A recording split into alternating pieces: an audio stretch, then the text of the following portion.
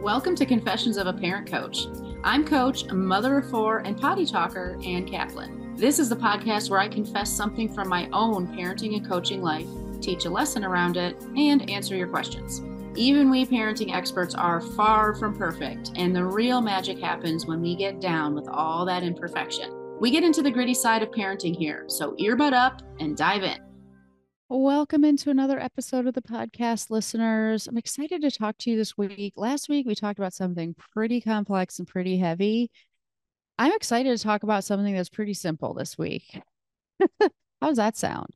Let's talk about picky eating. Might not sound simple if you're dealing with a picky eater, but I hope you're going to feel differently when I'm done talking. And my confession for you this week, I am so excited to give you because my confession is that I don't have a confession. Sometimes when I'm coming up with these podcast episodes, I know the topic I want to talk about, but I'm trying to think like, what's my confession? Like, where's a time? I really try to think of like, when's a time when I really made a mistake or around this topic or whatever.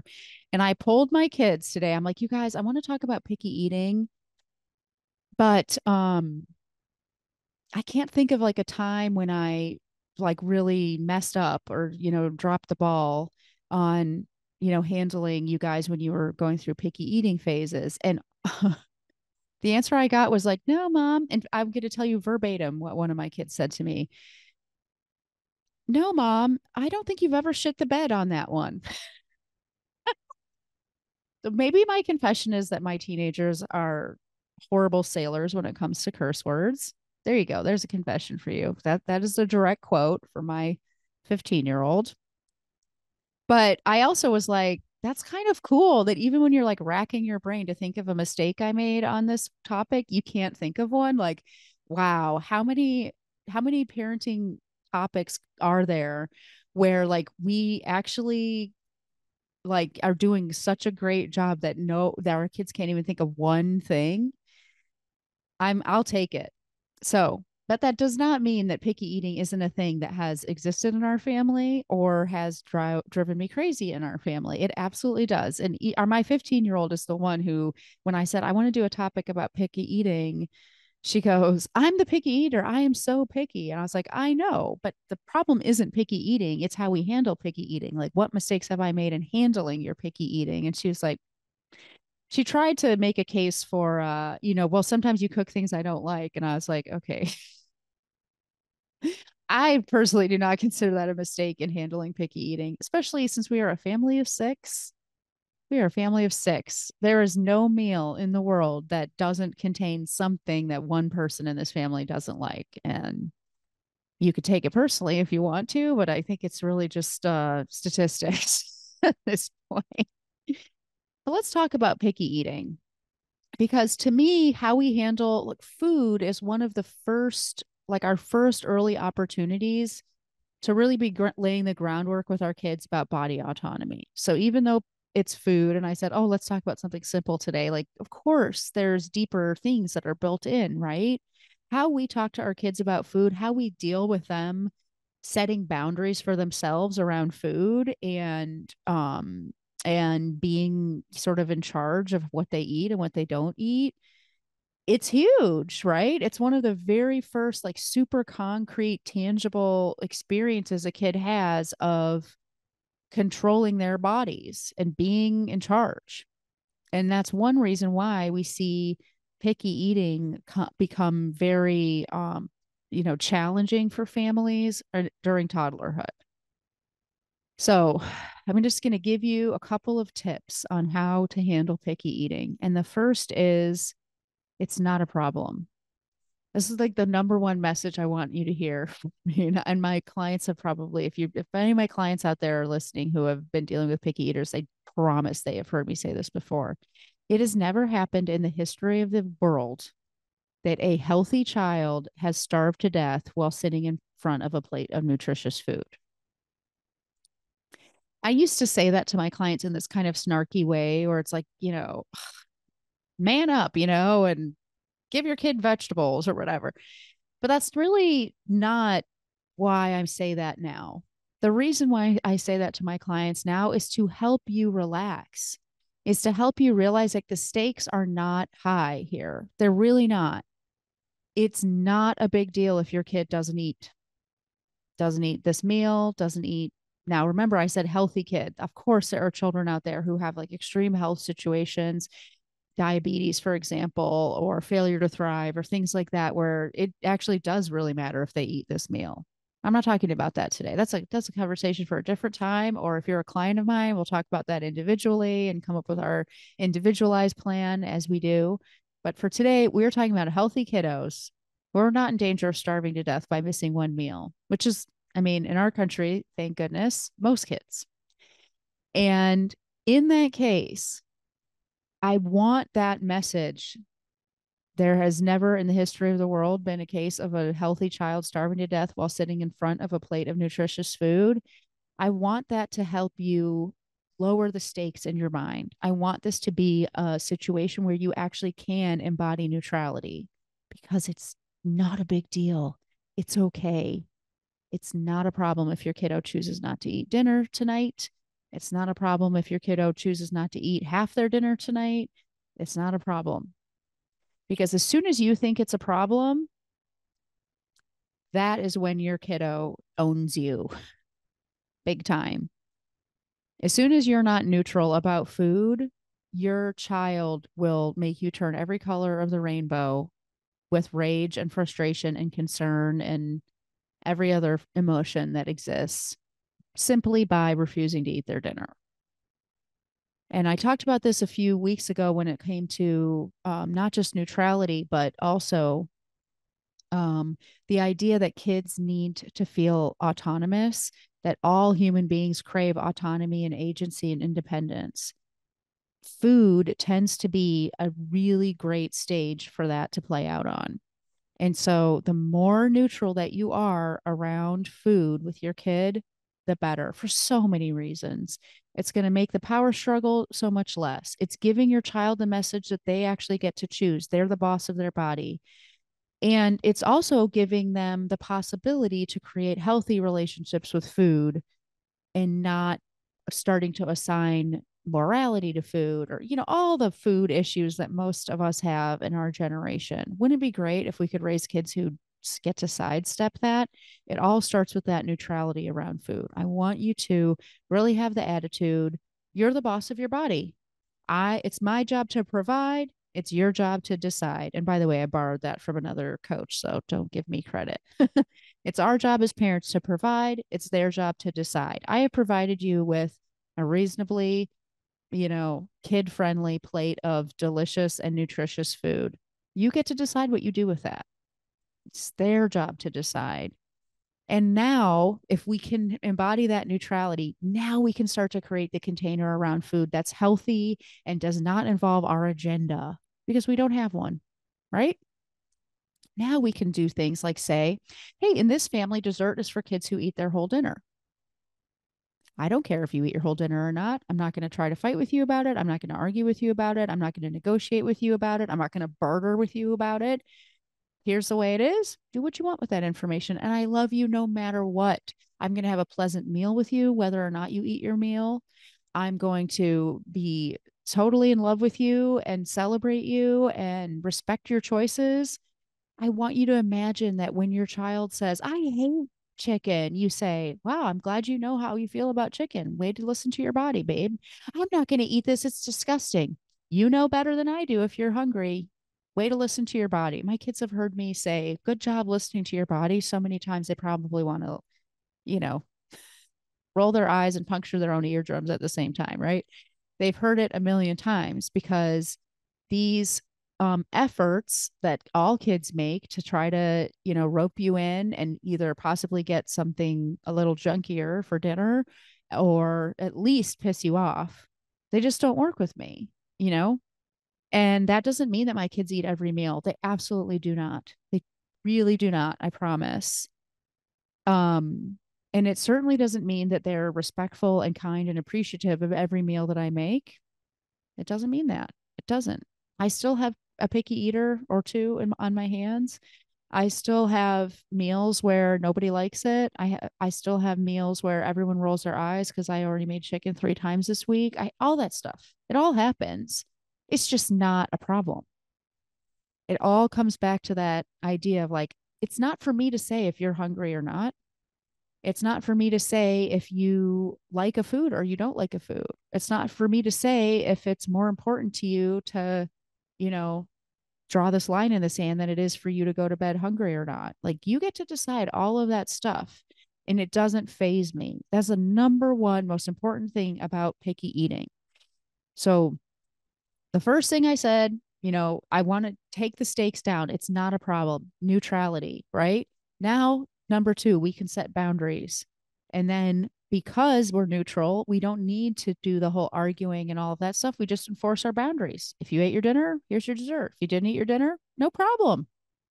We can also have boundaries about how long dinner is. Dinner's going to be over in 15 minutes. So we're not being held hostage at the table by a kiddo who's like, I'm not done, I'm still eating, but they're not actually eating and they're making everyone want to like just fall asleep at the table and wake up in the morning right in front of the same plate of food, right? All of those boundaries are possible because we are neutral and we're able to enforce those boundaries healthily without cajoling and negotiating and getting upset and losing our temper or bartering or bargaining. None of that because we're neutral. Yep, dinner's over.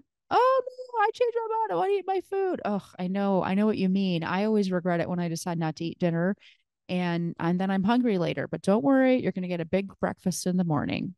Maybe you'll make a different choice tomorrow night when it's dinner time. No need to, you know, once again, no need to negotiate, all that stuff. It's all just water off a duck's back. And it gives us the opportunity to use all that great languaging. You're the boss of your body. You know best if you're hungry or not. If you say you're not hungry, I believe you. All of that stuff. Nope. No need to do anything other than validate whatever it is that our kids are bringing up at the table. And then the last thing I'm going to say about picky eating is do not, there's a line and you get to decide where that line is, but there's a line between being thoughtful about what you make for dinner. Like, I'm not going to serve my kids a plate of like spicy hot peppers and liver and onions. I know that they won't like that and they don't like spicy food and all of that stuff. But I would serve my kids like a casserole that I made that has all food that they like in it, but they've never seen it that way before, with the full knowledge that half of them are going to be like, and not eat it. But so you get to decide what is the line for you of like, I'm going to be thoughtful about what I serve for dinner. I'm going to serve foods that, you know, I know that if they gave it a chance, it would be reasonable for them to like it or at least tolerate it and all that stuff. Where is that line between that and I only ever make hot dogs and chicken nuggets because I'm sort of catering to my child? It's a different line for everybody. You get to make that distinction for yourself. But what I encourage you not to do is, let's say you were having varied food in your family and lots of different healthy things, vegetables on the plate, all of that stuff. And now your 2 or 3 year old all of a sudden has decided to be like Mr. Picky. And now you've decided, okay, well, last night there was like a big tantrum because I put broccoli on the plate. I guess I won't serve broccoli anymore, and start to like kowtow to the kids to the point where they're never actually experiencing that container that we talked about, because all you're doing is just giving them whatever they want. And pretty soon they're having like Nutella sandwiches for breakfast and goldfish crackers for lunch and ketchup in a bowl with a spoon for dinner. You get to decide, right? Like you get to decide where that line is. You get to decide like what does a healthy meal look like for you and your family, all of those things, obviously. But once you have made that decision, stick by that decision. That means that you have chosen, like, this is the standard in our family, and I'm going to do what I need to do. I'm going to do my work to be neutral about it so that I don't get so stirred up when you choose not to eat dinner that now we are having a battle of wills over food. Because that's the last thing I'm going to say here is kids, the intensity piece is huge. Toddlers, especially, value emotional intensity from us. All human beings crave energy, intensity, and emotion from the people around them. And unfortunately, our brains aren't great at distinguishing good attention and bad attention. We all know people who attention seek, and they're totally cool to get the negative attention. When we get upset or worried or bargaining or frustrated or yelling or whatever with our kids about food, we are giving them intensity. And intensity is 10 times more delicious than whatever you put on that kid's plate. Your child will literally choose, even if they are hungry, not to eat if it means it will piss you off. That's what I'm saying. You being pissed off is more exciting and more enticing than a plate of chicken nuggets, even the universal kid pleaser food, right? And because intensity is so intoxicating to kids and because intensity is so distracting, it literally gets in the way of them even being able to check in and say, do I feel hungry right now? Or do I like this food that I'm eating? They can't even answer any of that. There's no self awareness left because they're completely and entirely consumed by our upsetness or our agenda or our emotions. So that's the last thing I'm going to say. I know it's like neutrality first, and I'm wrapping back up with neutrality as I want to stress how important it is if we want our kids to grow up with healthy relationships with food, healthy relationships with their bodies, and healthy relationships with their agency. Meaning, I know, like it's crazy to think that how you behave with your 2-year-old around dinner could actually be a piece of their puzzle in understanding what consent means when they're a teenager and they know that no means no and that they have every right to expect that when they set a boundary around their body, it will be respected. It's crazy to think that those two things are connected, but they absolutely are. And that doesn't mean that by doing this, you're guaranteeing that your kiddo is going to be like super, autonomous and great about setting boundaries with their bodies. There's a million other things that impact that too, right? But this is a piece of the puzzle. When you think about it, the way we raise our kids, eat this, you have to finish your dinner, eat this food that you're telling me you hate, eat this food, even though you just told me you're full. We're constantly basically telling them, like, I know your body better than you do. Let me be the decider about when you're hungry and what foods you like and what foods you should like. Like, we're constantly undermining our kids' mind body connection, their agency, their self awareness. Even just with our emotions, we're doing that because that kiddo who's watching their mom beg and plead to eat their broccoli has completely lost sight of whether they're even hungry or not right now. And if I ask that kiddo, are you hungry right now? They're first going to do the deduction in their mind, like which answer is going to get the most emotional reaction from my kid? Yes or no? The answer that I get from that kid about whether or not they're hungry isn't even accurate because it's entirely colored by how is this going to go down with the people around me instead of them actually instead of checking in with themselves or checking in with their parent to see how do I want to play my cards right now, instead of checking in with themselves and being like, actually I am kind of hungry, or no, I don't feel hungry at all, I had a really big snack before dinner, and being able to say like, I'm not hungry right now, or I am hungry, I'm really hungry and I've been refusing to eat this dinner that you put in front of me because I wanted, to make a stand. But if I'm honest with myself, I actually just want to eat it. That that realization is only possible if we don't care. You see how that is?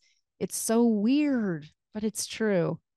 So, very short and sweet in this week. Hopefully simple, right? This isn't like these crazy esoteric concepts. I did manage to wrap in there like sex and consent and body autonomy. So, you're never going to get anything that's just surface level with me. That's just not how I roll.